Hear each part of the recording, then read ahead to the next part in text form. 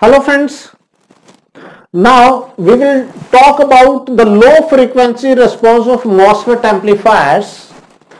If you have seen the previous topic, my previous video, that is low frequency of BJT amplifiers, remember at low frequencies MOSFET amplifier, just like a BJT amplifier, behaves like a high pass circuit, high pass RC circuit. But here we have three capacitors: input coupling capacitor, output coupling capacitor, and that is source resistance bypass capacitor or source bypass capacitor. So there will be three cutoff frequencies associated with this circuit. So this is your common, this particular circuit is common source MOSFET amplifier. Here we have its AC equivalent circuit of this amplifier. So we will try to find out the cutoff frequencies individually due to the input coupling capacitor, then due to the output coupling capacitor, and then due to this source bypass capacitor, one by one. So when we consider one capacitor at a time, the remaining capacitors will be replaced by the short circuit.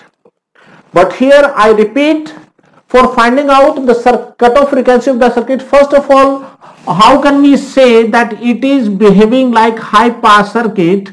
You can please see, whenever there is a capacitor in series with the input source or with the output terminal, that circuit is simply high pass capacitor, high pass circuit. You can please recall high pass RC circuit, where I discuss about the response of high pass circuit. We have input here, we have output here, this is capacitor, this is R, this is high pass circuit where we have capacitor between input side and output side in series branch. Fine, that is high pass RC circuit. And the cutoff frequency for this is given by 1 by 2 pi RC. Fortunately, there is one resistance here, but whenever there are multiple resistances, how do we find? Replace input source by short circuit, open the terminals of capacitor and find the resistance seen across the terminals of capacitor, and that resistance is R equivalent, and then it will be R equivalent when the circuit has multiple resistances like this. We will see that one by one, and I have already explained in my previous video on low frequency response of BJT amplifier. Fine. So here the procedure will remain similar to what I discussed. So we will discuss the effect of all the capacitors one by one. Fine. Or we will see the cutoff frequency due to individual capacitor one by one. First we will see the cutoff frequency due to the input coupling capacitor CCI. When we consider input coupling capacitor, see it carefully please. The resistance seen, this is input terminal of the amplifier, that gate is input terminal. So the resistance seen from this side is Ri, that is input resistance of the amplifier.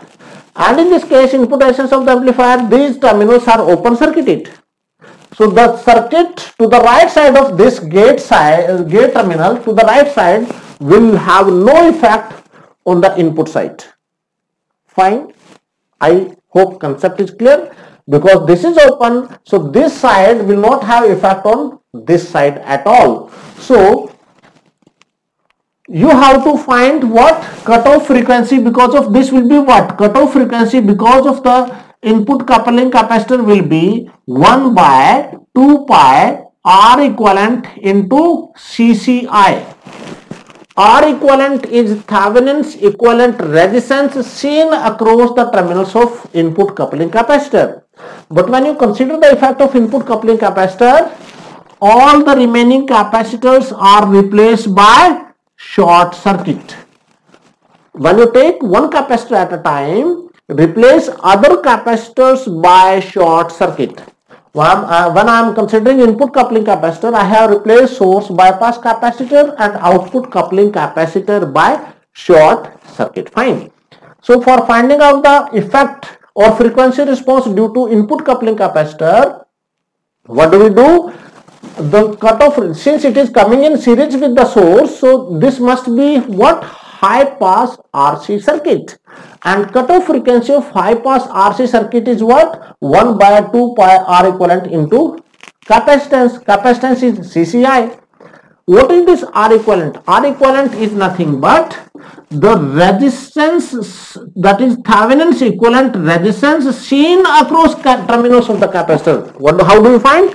Open the terminals of the capacitor and try to see the resistance seen across those terminals, but simultaneously the voltage source, independent voltage source, has to be replaced by short circuit, and if there is an independent current source, that has to be replaced by open circuit. This is the rule of finding the Thevenin equivalent resistance in circuit theory.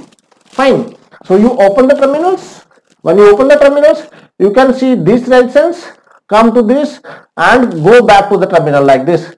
Come here, ground, come back and come to this point. So here, what do we get? The R equivalent, that is Thevenin equivalent resistance seen across terminals of capacitor, is nothing but RS in series with input resistance of the amplifier, which is, what is the input resistance of this amplifier here? That is equal to the resistance RG. So therefore R equivalent is nothing but RS plus RG. So therefore the cutoff frequency due to input coupling capacitor will be 1 by 2 pi RS plus RG into input coupling capacitor.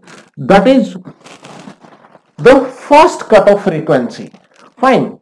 Similarly, I have to find the coupling capacitor. Please make a correction here.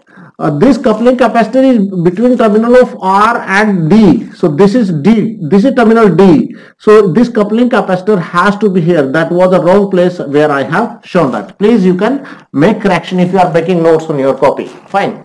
So that has to be between this load resistance and D, terminal D. Terminal D is the point where this RD load terminal point is connected. Fine. So that is one simple correction in your circuit. Now this is the first case. Now in second case, what do? We will again try to find out the cutoff frequency due to output coupling capacitor. So we will consider only output coupling capacitor, remaining input coupling capacitor and source bypass capacitor will be replaced by short circuit. When you replace this by short circuit, replace it by short circuit, and the procedure remains same.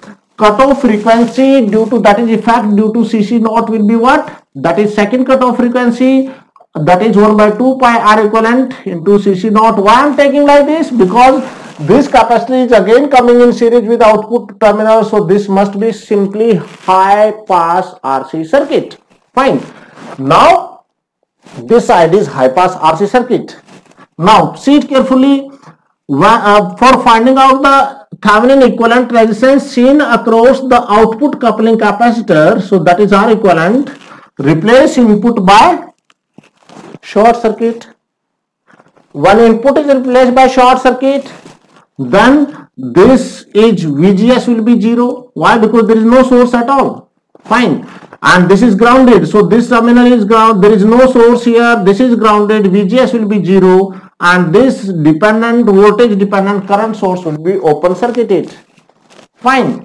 And if you see the, now start from here, come to this ground. There are two grounds. So this and this will be in parallel. If you see from here, this resistance and this resistance, these will be in series. Why? Because start from here, come to the ground, come back. So there are two paths now between D and ground. One is this, another is this for the current. Fine. So it means R equivalent here will be what? That is RL, load resistance. R equivalent for this output coupling capacitor will be RL plus. Why? Because when you come here, these will be appearing in series with RL, but R0 and RD are in parallel with each other. And this is, if you see the output resistance from here, if you see the resistance from output terminal, that is output resistance, and that is nothing but RD and R0 in parallel. So this is the output resistance of the amplifier. You should remember it directly. Fine. So here I will rewrite it like this. The cutoff frequency due to output coupling capacitor will be 1 by 2 pi RL plus output resistance of the amplifier into CC naught, or that is equal to 1 by 2 pi RL plus R naught in parallel with RD into CC naught, that is output coupling capacitor. That's it. This is simple. Try to remember it if you can remember. There can be numerical in GATE exam or in engineering services prelims or mains exam. Fine. So this is the simple expression of cutoff frequency due to output coupling capacitor. Now we will try to find out the effect of what? That is, this was second case. Third case is effect of CS, that is source bypass capacitor, and that procedure will be similar to what we discussed earlier in case of BJT, but let us see that procedure now. Now, for finding out the effect of coupling capacitor, source bypass capacitor, replace it by short circuit, open the terminals of this, see the resistance seen across this. Fine. It is just to make you simplify, otherwise you get confused by the ground again and again. This is something like this. I have made one common ground. When you see resistance from this side, so this RS, this side is open, so this will not have effect on this. When you replace input by short circuit, for finding the Thevenin equivalent resistance seen across CS, this is 0, so this will be opened. So what will be R equivalent? That is nothing but RS plus this, C from the RS in parallel, not plus. This RS will be in parallel with this combination, which is nothing but R naught plus RD in parallel with RL. If you start from here, this is in parallel, but in this branch go like this. So this is R naught, come here, this becomes parallel combination. So this parallel plus this R naught is in parallel with RS. So this is what I am trying to say. And that is equal to, suppose, RS dash. So the cutoff frequency due to the source bypass capacitor will be 1 by 2 pi CS into RS dash, and you know what is RS dash. Fine. So that is how we can find the third cutoff frequency of the lower cutoff frequency of the amplifier. And if you see the frequency response of the amplifier, this is gain of the voltage gain. Suppose maximum gain is AV naught, but that is flat band, but at lower frequency it starts reducing. If you remember the low pass response, low frequency response, at certain frequency, this is suppose AV naught by root 2, and that is FL1, maybe because of input coupling capacitor. But there is another frequency which gives the cutoff frequency, that is FL2, because of output coupling capacitor, and there is another cutoff frequency, that is cutoff frequency due to what? Source bypass capacitor. So there are three cutoff frequencies in the amplifier, and which is effective cutoff frequency? Highest among three cutoff frequency.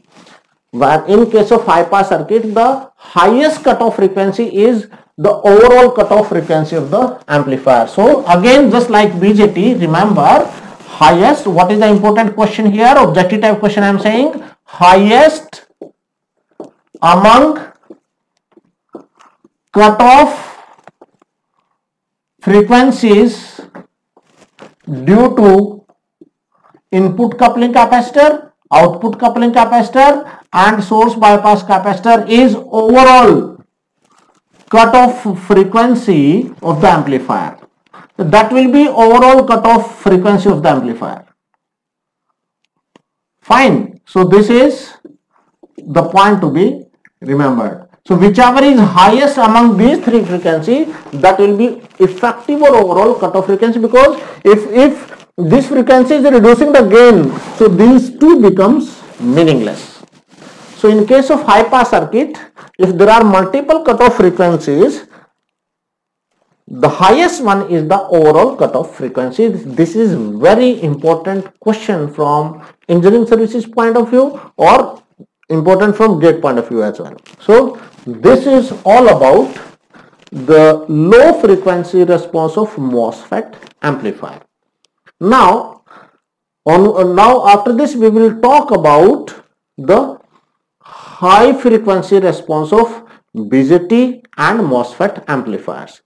When we talk about, if you recall the small signal analysis of BJT and MOSFET amplifier, that was basically mid-band response.